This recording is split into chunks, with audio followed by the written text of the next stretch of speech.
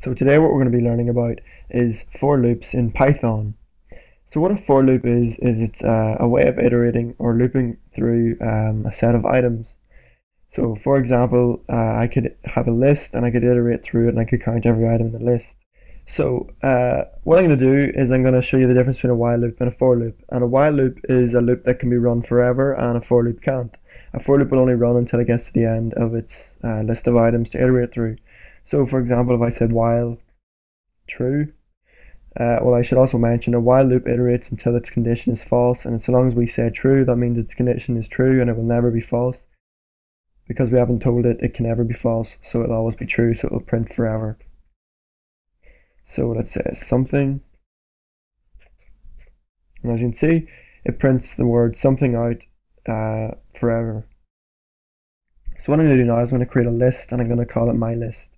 Then what I'm going to do is I'm going to put items in it, and I'm going to call the first one Python, then the next one C, then the next one PHP, then the next one JavaScript,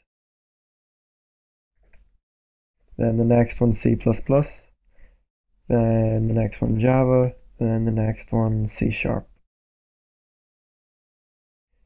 Okay, so let's hit enter, and if we say print my list,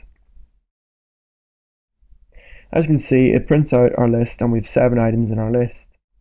So what I'm going to do now is I'm going to use a for loop to iterate through the list and count every item in it. So the first thing I need to do for that is I need to create a variable to store the count in, because that's just going to be incremented in the loop. So I'm going to create a variable called count, and I'm going to set it equal to 0.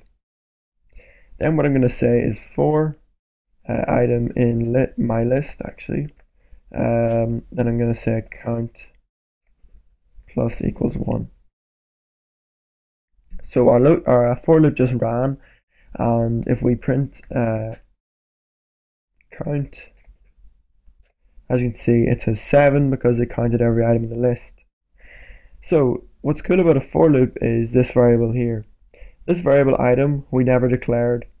We never declared it. It's used by the for loop to represent an item in the list.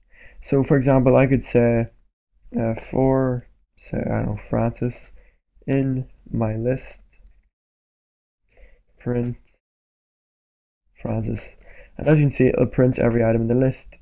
Because this variable is a placeholder, the name of the variable doesn't mean anything. It's just used to represent a specific item in the list. And I just use the word item because that's what it represents. It's a more descriptive name than my name, because my name has nothing to do with this list. So, thanks for watching. Don't forget to like, comment, favorite, and subscribe, and I'll see you next time.